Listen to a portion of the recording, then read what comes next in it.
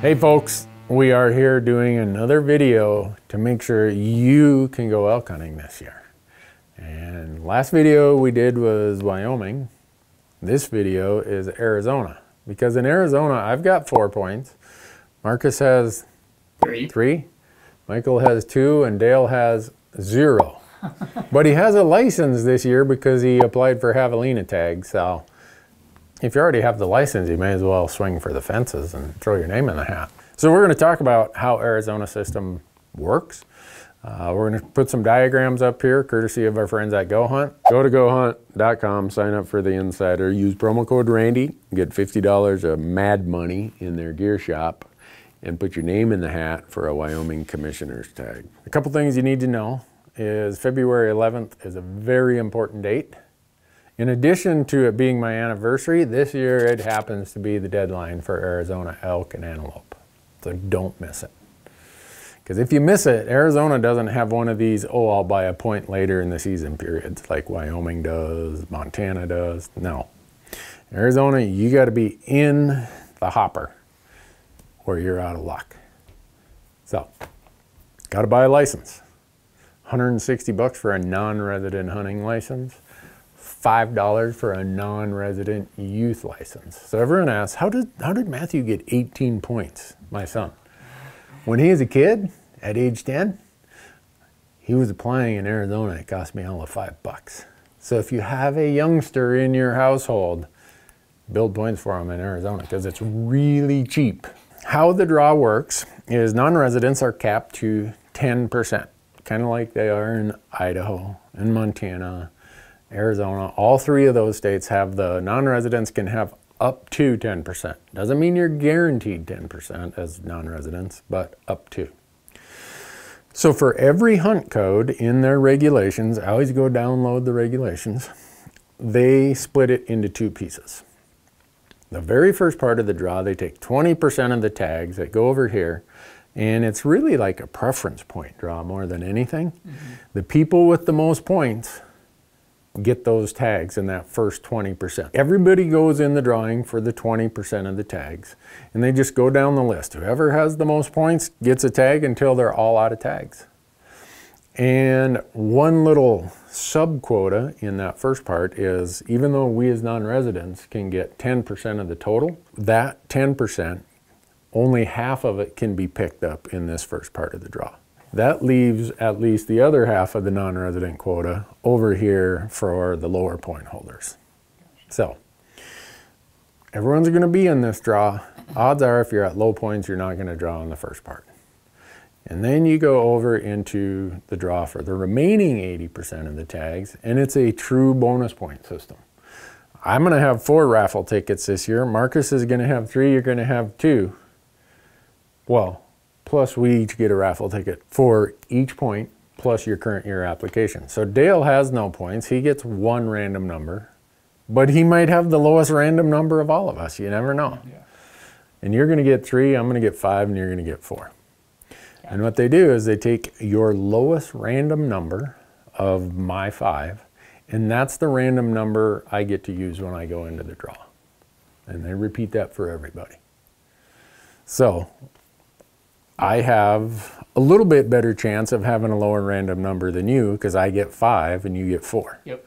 And I got a little bit even more better chance than you because I've got 5, you got 3. And I got a 5 times greater likelihood than Dale because he's only got 1. Here's the other interesting part in Arizona. They give you 5 choices, I think. They look at your first choice and your second choice before they go on to the next person. So from a strategy standpoint, you're well served to swing for the fences with your first choice because they look at your first and second. So I always do some crazy thing as my first choice and then something that, okay, this is a little more reasonable as far as my point level. The draw odds are a little more reasonable. So think about it that way. 20% of the tags go in the first draw based on the most points. 80% of the remainder goes in a second draw. And that's a true bonus point, bonus point system. And always take advantage of your 2 choices. Choices 3rd, 4th, 5th, there's never enough tags left over that we as non-residents are going to get any of them. So I pretty much ignore that part. Depending on what point level you have, you look at Go Hunt and you see the draw odds. It's like, well, Marcus has 3 points. Your odds of an early archery tag aren't very good. No. And if Marcus's aren't very good, yours are less good, Michael. So Arizona has early archery hunts that this year I think it's September 10th or 11th until the 24th or something like that. So there's always the September hunts. Then right after that they have some early rifle and early muzzleloader hunts. Those are the really hard ones to draw. And then after that, most of their hunts go to the late rifle hunts, which are always, just about always, the Friday after Thanksgiving, and they run for 6 days, I think. There are some late archery hunts in November that start 2 weeks before Thanksgiving, if I remember right, and end on Thanksgiving Day. And so as we're looking at the late archery hunts, the November archery hunts, actually have a chance. all of a sudden, people with 2, 3, 4 points, your odds become 20, 21, 30% in some of those. But it's got to be a challenge. I can't imagine. Yes, and you're going to lose all your points. Yeah, that's true. If you do that. Then the muzzleloader hunts, again, the early muzzleloader hunts are really hard to draw. There are some November muzzleloader hunts that are much easier to draw. Early rifle hunts are just about zero. I mean, even people with maximum points, which is 25 points this year, I believe it'll be, they're barely guaranteed. Like Unit 23, if you had the maximum points, 25 points as a non-resident for the early rifle hunt, your odds are still less than 1%. That's crazy. Late rifle is what most people see us doing. Those odds range anywhere from 2% to 20%, depending on what unit and where you want to hunt and stuff like that. I drew Arizona in 2017. You came down and you filmed that one with me.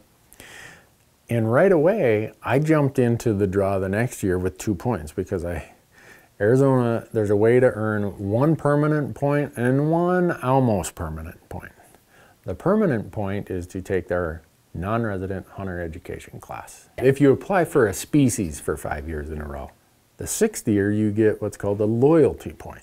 I have a loyalty point for all the species in Arizona, so when they take all my points away, they're taking away all my regular bonus points, but not my loyalty point and not my hunter ed point.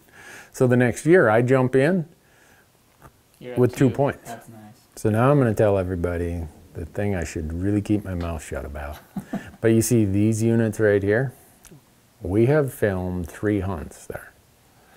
They're called limited opportunity hunts because people say, Newberg, how do you guys draw so many Arizona tags? Well, if you scroll down the regulations to the bottom, it's called limited opportunity hunts. Those units are not subject to the 10% non-resident limit. Well, the hunt that you filmed in 2017, that was a limited opportunity hunt. Just because it says limited opportunity doesn't mean it's a bad hunt. You're gonna have to work harder. The age classes, they hammer them pretty hard so they get, you know, younger age classes. How many times have you hunted in Arizona for elk? A lot. But part of that is because I play the point game and I have a strategy. I've drawn an early rifle tag. I've drawn some of the 2 limited opportunity tags, and I've drawn 3 late rifle tags. Every year in Arizona, the numbers are going like this based on what they're seeing, what the harvest data shows, stuff like that, which is great. That tells me they're using their models, they're using the data that they get to actually manage to where they want to be. Right there, to me, that makes me think like better pay close attention to looking at the current year's tag allocations. Because those percentages, while they might have been accurate for the last 10 years, if they changed it, it's going to obviously change the odds. There are some units that are cutting bull tags in the late rifle season by 35%. If you thought your odds were 20%, they just went down to about 13% or something like that. The great part of Go Hunt is you can manipulate the data and all of the information, and we do that. But like you said, make sure you download this year's regulations and see what the tag numbers are, because if the tag numbers are going down, your draw odds are going down. But then there's some units that this year, the tag numbers are staying the same. Yeah. Go to Go Hunt, go to onX and use promo code Randy. Because if you go to onX and use promo code Randy, you get 20% off the app products. When you go out to Go Hunt and sign up for the Insider, use promo code Randy and you get two things. One, you get $50 of Mad Money store credit in their gear shop. And then you get put in the drawing, everyone from July 1st of 19 to June 30th of 2020. But one of you are going to get a Wyoming Commissioner's tag. We're going to buy one this winter. And someone who uses that promo code is going to get drawn. And we're going to say, here you go. Redeem it for an elk, a deer, or an antelope hunt. Whatever unit hunt code you want in Wyoming, see you later. Let us know how it went. So since we already have the licenses to go javelina hunting and Coues deer hunting, we're crazy not to apply for the application. Or the other way around. If we buy one for the applications, we're crazy not to go Coues deer and javelina hunting. Right. I'm looking at this, guys, and I don't like our odds in Arizona this year. No, there's a few, but yeah. Our best chance in Arizona is Uncle Larry is a resident, and he's got 8 points.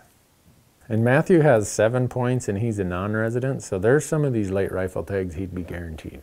Other than that, what do you guys call this in the TV world? A wrap? That's a wrap. It's a wrap. Thanks for watching.